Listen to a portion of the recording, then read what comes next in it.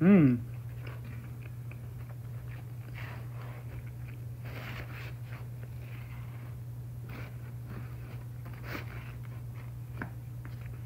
Somehow this tastes a little thicker, just a little thicker than the regular 12 and 14-inch Wawa pizzas.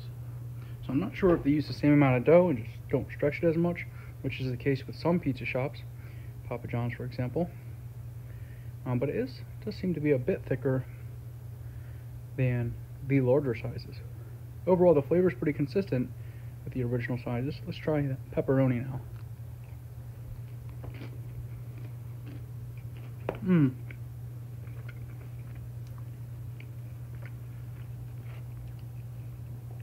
Alright, pepperoni's good. Just sort of your mid-range pepperoni. Definitely not a cheaper pepperoni. A small amount of spice.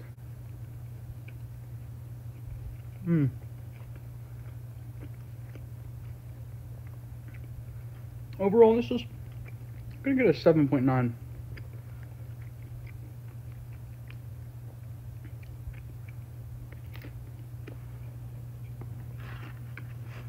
Mm.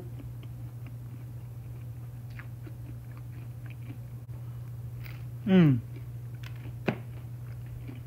Mm.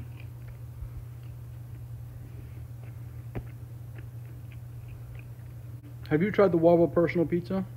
If so, let us know in the comments your thoughts on it and how it compares to the original size.